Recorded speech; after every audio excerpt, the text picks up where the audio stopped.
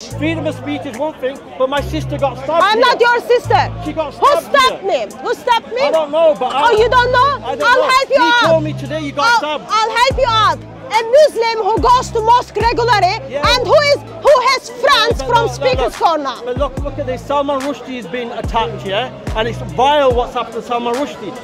As a fellow Christian friend, fire!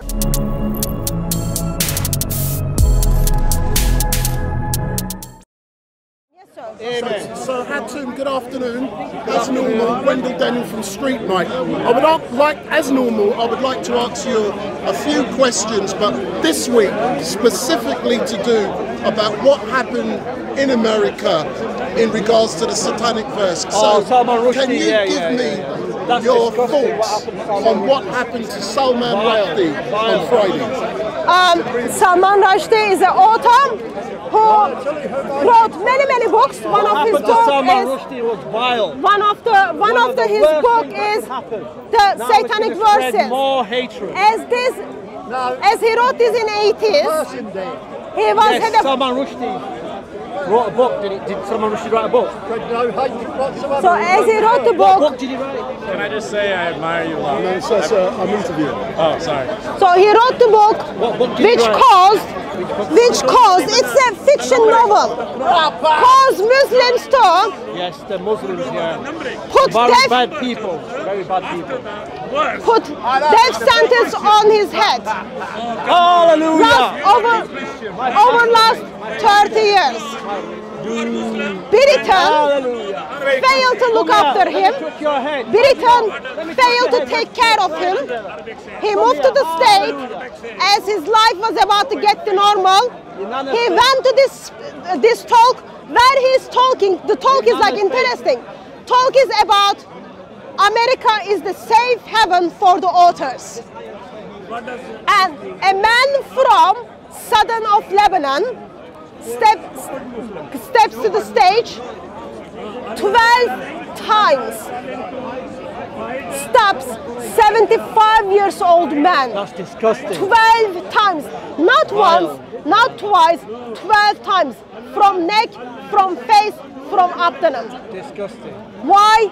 Because he wrote a book. What was the book called? Satanic Verses. It's disgusting, isn't it? Why did he attack such an innocent man who's an author and he's making good money for people? It's disgusting. It's not about money. It's not about money. Come back to what I'm doing. So how did you feel, Hatun, when you discovered that an author who's a fatwa had been put on his head by the Ayatollah Khomeini back in the 80s? You know, how did you feel when you discovered what had happened? Oh, I didn't know about he had a fatwa on his head for a long time ago. What is a fatwa? It's been. Sorry, what can you give me a little bit space, please? Oh, sorry. What is fatwa? Sir, I'm interviewing you. Oh, sorry. But it's been over 30 years. And the gentleman who attacked him is only 24 years old. So he wasn't even born when the book was out there, when people were reading the book. It is, I think, disgusting and disturbing that people are being offended by fictions, by novels, and then putting money on someone else's head. That is not acceptable. Doesn't matter what is your position is. That is not acceptable at all. But the problem also comes to stage is reality of the Satanic Verses. It is in Islamic sources, even though book is a fiction. Yes, it is. In the Quran, you've got these Satanic verses. Muslim scholars, Muslim historians identifies that happened. Muhammad received the revelation from Satan. Quran is not ashamed of to tell humanity. Biography of Muhammad, it's here. It's not shame of to tell humanity. Gabriel comes and then confronts Muhammad for receiving the revelation from the Satan. Tabari is not ashamed to tell us that. But 21st century Muslims find it offensive that their prophet is receiving revelation from Satan. And from a fiction book, man who is 75 years old, he's like age of my grandfather. He doesn't even have any way to defend himself, comes there, and you know what is another worst thing is? gentleman who intend to kill him apparently appealed not guilty. Second degree murder. Can I ask a question? One question. Appealed not guilty. One question only. And another disturbing thing is, no one is talking about the links of this with Islam. No one is talking links of this with the Hezbollah or Muslim scholars. Have you heard how people are like praising on social media that someone decided to take the life of 75-year-old man? That's disgusting. It's violent. As I look around Speaker's Corner today, I failed to see the usual heavyweights that I would normally see. The Ali Dawas, the Shamsi, and every now and then we'll see Mohammed Hijab. But I haven't seen any of those heavyweights down here today condemning what happened in America. Why do you think that is? Why they are not here to condemn it? Because it is in Islamic sources.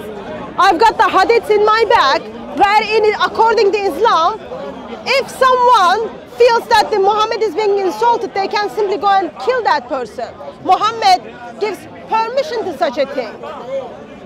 So Muslim missionaries if they come and then they say he shouldn't be killed, they will be seen as, oh, it's okay to abuse Muhammad.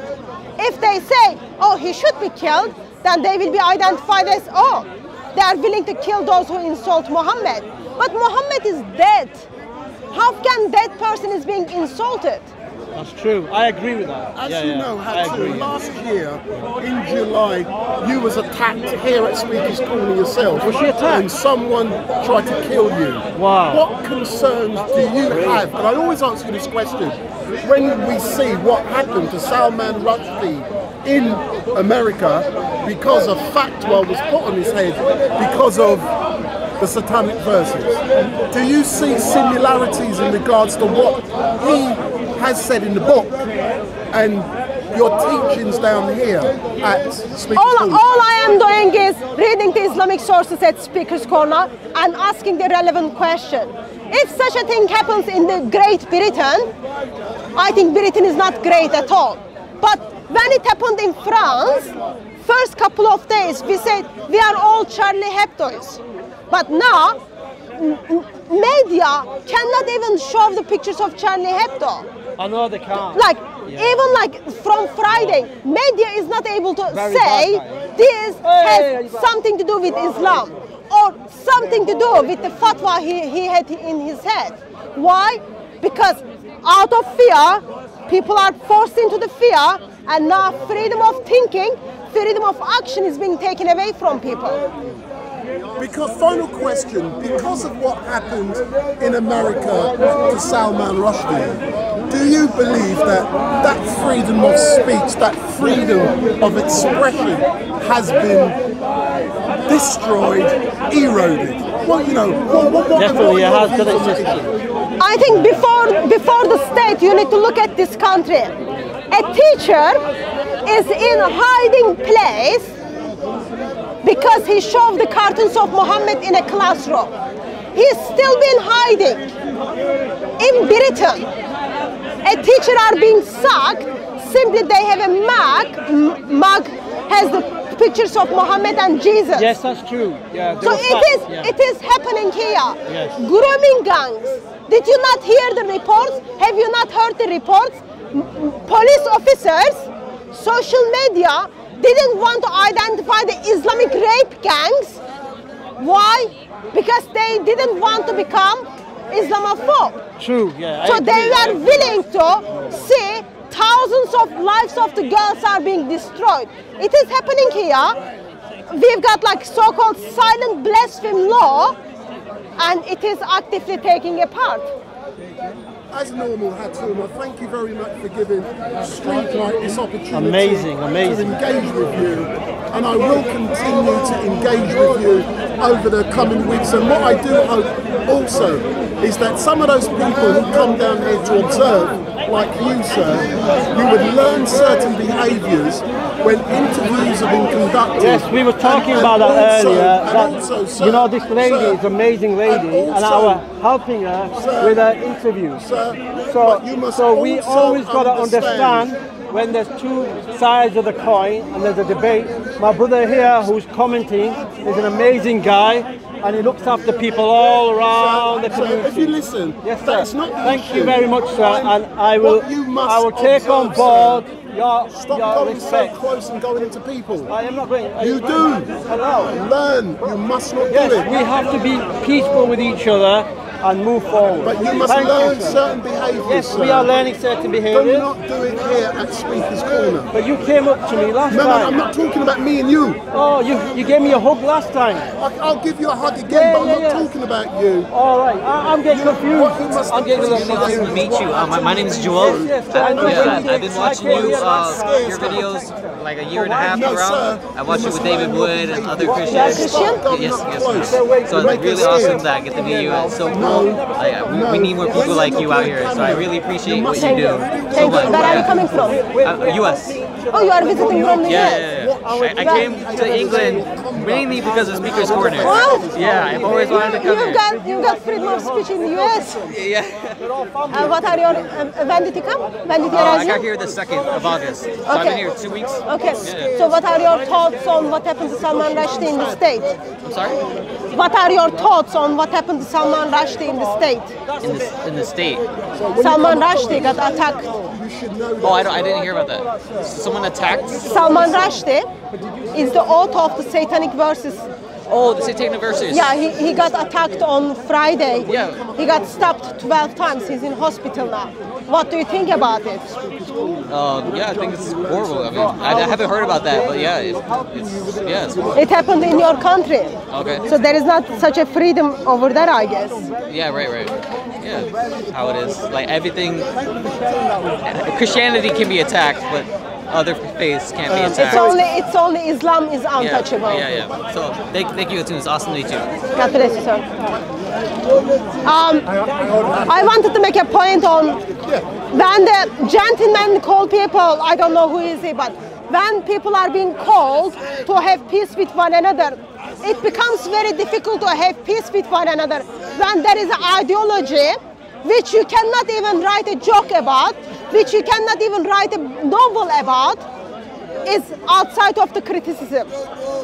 So if you cannot critique the ideology, then you cannot have debates and discussions on the issues you find it disturbing.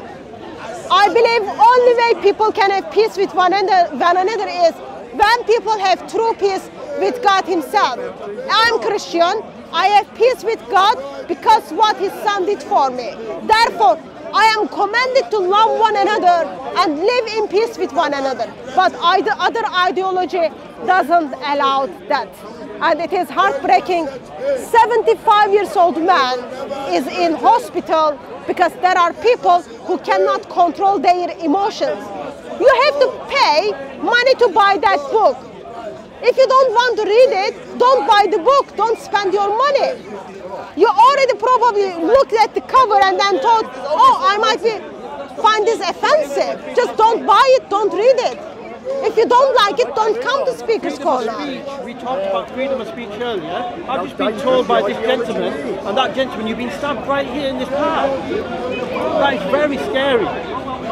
My heart feels for you. If you have any problems, I feel like there's a difference between freedom of speech and just to piss people off. Same when you go to a football game, okay?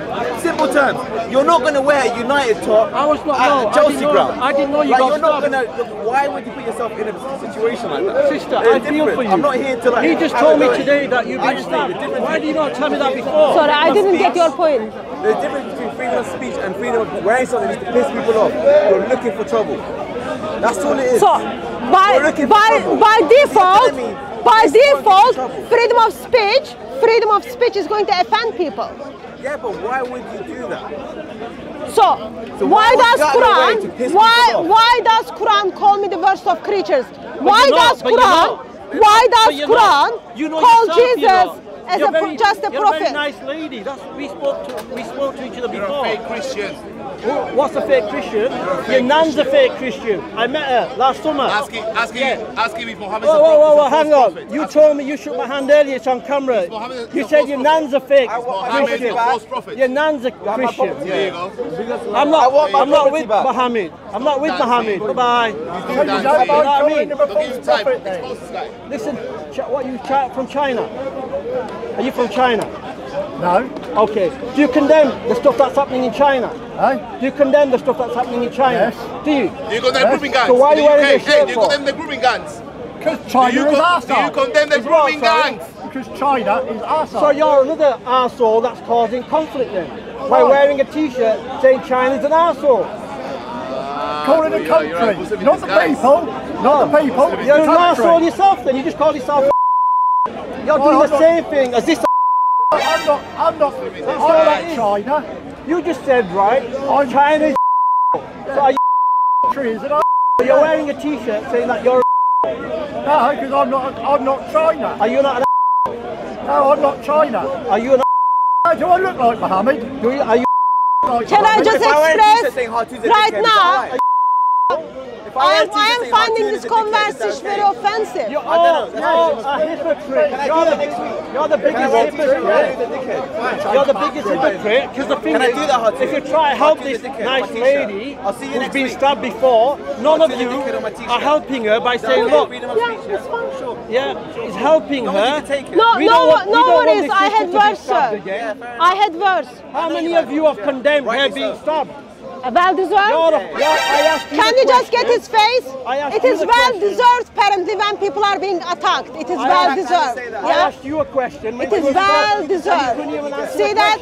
That's why Islam is very much dangerous to humanity. You're recording her on camera and spreading the hate against her. That's my point. You know, you're spreading hate against his beautiful sister. Yeah? I'm not your sister, sir. I don't know you. But come on. Sir, you told me that she was stabbed. And you got cameras on her again, and you're not even protecting her. So you're the pointing the camera on her and spreading the message on media and spreading more hate against her. Well done, mate. Exactly. You're a hypocrite. Your t-shirt says.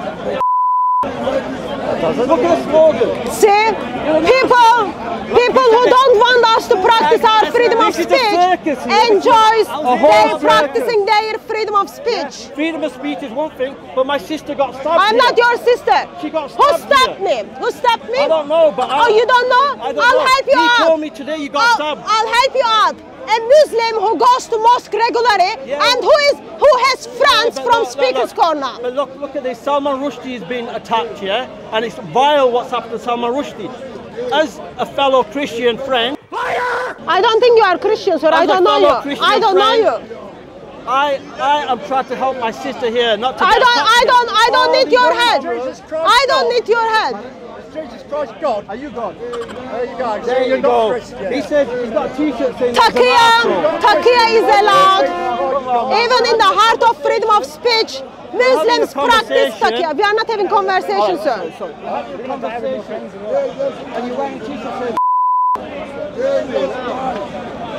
thank you, peace and out. Sister, I hope you stay safe.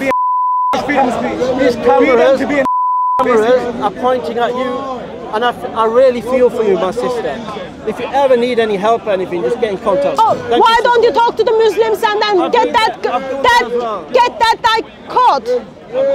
I spoke to the sister as well today. Why don't you go and talk to the Muslims and then tell them to go and then report to their friends to the police? There you go. I spoke to your father today as well. He invited me to his church. Yeah. Amen. Hallelujah. I'm protecting you, sister. If I can protect you, I'll be here night and day to protect you. Sir, get away from me. Yeah. Thank you. See, the language Muslims use towards my brother, that's the language they call another human being. Why? Because apparently at Speaker's Corner you can say such a things. But if you wear the t-shirt, or if you say Muhammad received revelation from Satan, that's apparently no good. People who hate freedom of speech comes to Speaker's Corner to practice their freedom of speech. You're using him as examples. Yes. That means you're bigoted yourself. You're a hypocrite. Really? That means you're a bigot. Really? Yeah, it does. Well done. You're generalizing. Well done. You're very prejudiced. Well done. Yes, you are. You're a very prejudiced person. I can smell a prejudiced person from a mile. You smell? Yes. You smell? From a mile. Oh, you think I smell like Muhammad, who called black people raisin head? Who teaches black people are gonna make their way to hell because of their color? His best companion, one of his best companions was a black man. He bought them. And I've got a friend that's black. Muhammad had a friend that was black. They're all racists. Say, I've got a friend that's black. Muhammad had slaves who were black. Muhammad was selling black people. Yeah? America did that. Muhammad. Do you follow America? Is America your authority? The world follows the dollar. Is America your authority? Muhammad is your authority. Would you go and kill on the name of America? What are you on about? You follow Muhammad. No, America, man. America. No, I'm talking about the dollar. See? The dollar. I'm talking about trade basically. The world follows the dollar, innit? I never come across anyone who thought Trump's feelings are hurt, therefore we will go and kill someone. But I come across with people who thought feelings of dead person is being hurt, therefore we will kill that person. Hide history. Because we're going to deal with history, I talk about a man, his, in the English form, his. But we're going to deal with the originality, his, her story. In the beginning, God made man and woman. So it's about the man and the woman. His and her story. There you go. Yes, man. I'm sorry to say. God is right. God is right, you know. Remember that. God's never wrong. You know? Good talker. Yeah, man. Man is wrong, and leaders are wrong, and women are wrong, and rabbis are wrong, and pastors and bishops are wrong. But God is never wrong. Yeah, man. And angel wrong sometimes, you know. Because guess what? Lucifer, Satan was wrong. Yeah, man. Yeah, man. Bless the thing. Yeah, man. Sorry, How are you, brother? Peace of Christ be with you. How are you doing? I'm good. Good. Everything is good? Yeah, it's getting hot. Huh? It's getting hot. Oh, yes. But no, it's a bit cold. Get it? If the talk is not hot. I think from tomorrow it's going to get back to normal, but right now it's hot. Yeah, it is. Even sun is not there, still you feel the hot. Yeah. Step forward, sir. Step forward. Yes. Step into the light. Step into the light. Yes, brother. If you stay there, I want to ask you some questions about Yes, brother. Salman Rushdie.